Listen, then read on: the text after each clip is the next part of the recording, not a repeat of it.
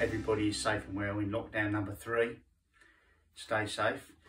I get asked quite a bit, what are my feeder rigs, what am I using, can you tell me how to tie a feeder rig? So I'm going to use this lockdown period to do a few tips, and I'm going to start with showing you my free running feeder rig, which I use at Meadowlands, Tamar and Albans. So here we go. So it's really simple. So all you need is quick chain swivels, line protector stops, a waggler swivel, and obviously I haven't got my rod upstairs, so I'm just going to do it with some 8-pound sinking feeder mono. So first things first, get your waggler swivel. I'll do it with my sausage fingers. And slide that down the line. Simple as that. So that's free running down the line. Secondly, then take your line protector stop, if I can see that. There we go, get that on there. Slide that down the line too. So now you've got the swivel and a protector stop on the line. The third step is then take the quick chain swivel and slide that on the line. So there we go. Before I tie anything, I've got the swivel, line protector stop and quick chain swivel all on the line. Now the next step is to move them out the way, right out the way, so all you're left with is your quick chain swivel on the line. And now I'm going to create a twizzled boom with this at the bottom of my line. There you go. So just each finger, just start to twist it in each finger, and all of a sudden it will start to grip. I don't know if you can see that. There we go. So a little bit tighter, there we go. And again. So now it's creating, I'm just going to, so it goes a little bit tighter. That's it. Just keep twisting them lines. So you're creating that twizzled boom. Now I normally do about 6 inches of twizzled boom, so that my feeder, when it's hanging there, will hang nowhere near my hook length. So there we go. But no, I've actually got about 7 or 8 inches of line from the end, if you can see that. There's a reason for that I'm going to show you. So once I've got my twizzled boom like that, with my quick chain swivel at the end, I'm then going to do a double knot. So I'm just going to simple inside, there we go, and back through again. So go through it twice. There we go. And just gently pull that tight. There we go. So there I've got a twizzled boom and my quick chain swivel at the bottom of it. Pull that nice and tight.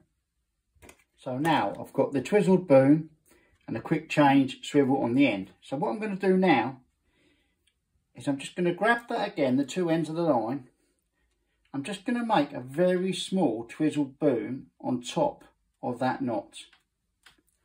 So if you can see there, what I'm going to do is just get that to twist again. There we go.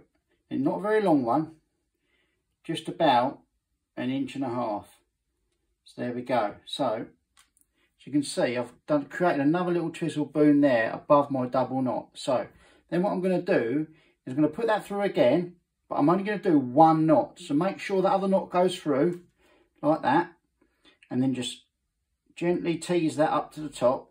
So you've got, in hindsight, a twizzled boom and then 1.5 inches or 1 inch of twizzled boom again, but with 1 knot at the top. And it's very important, it's 1 knot at the top. Now that we've done that second knot, we need to get both ends and put it really tight like that, really tight, before we cut that little tag off. Now don't cut the little tag too tight. So what I need, I'll give it just a couple of mil from the top. There we go. So we're left with, as we said, double knot there, single knot there.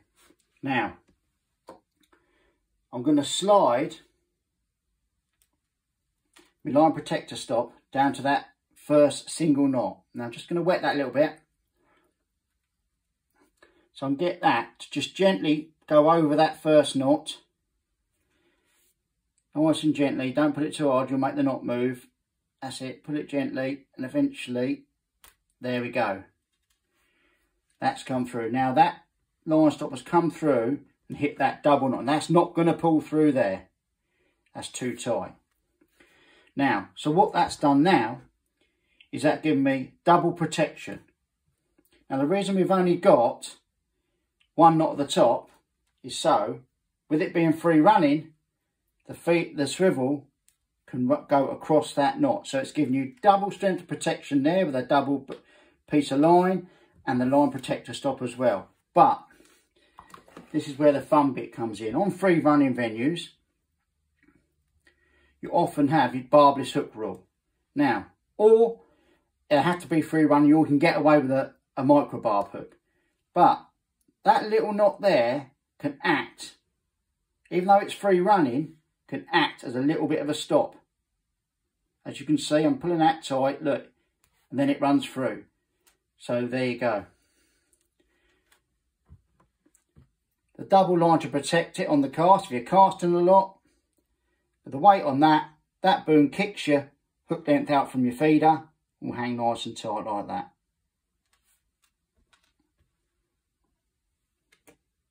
So there you go guys, my simple free running rig for places Barston, Tamar, Meadowlands, simple as that.